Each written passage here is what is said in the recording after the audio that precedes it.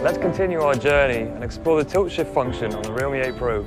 I'm going to show you a miniature version of Canary Wharf, the busy financial district in London surrounded by skyscrapers. Are you ready? I'm here at the vantage point of the area. We can see roads, buildings, walking people and moving vehicles from here. For the first step, let me choose the tilt-shift photography mode. In the operating interface, you can adjust many parameters to change the shape, positions and angles, as well as the intensity of the bokeh effect. As you can see here, the adjustment is smooth and the changing of the effect is immediate.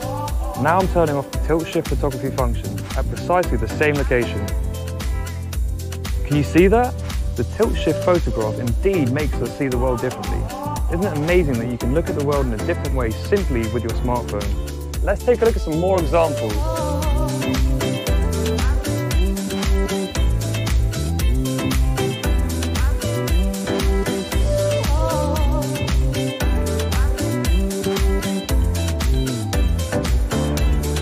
Tilt-shift photography technology is also integrated into the Realme 8 Pro's video camera.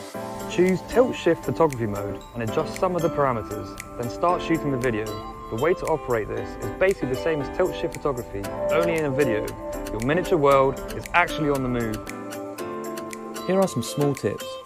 If you want to achieve a better miniature landscape effect, we recommend that you try and stand in a high enough spot and a high place to shoot down, and then you can choose a natural bokeh effect. The tilt-shift time-lapse mode in the Realme 8 series is 10 times faster than that of normal speed, so you can choose the right time to shoot according to the time-lapse video's final time.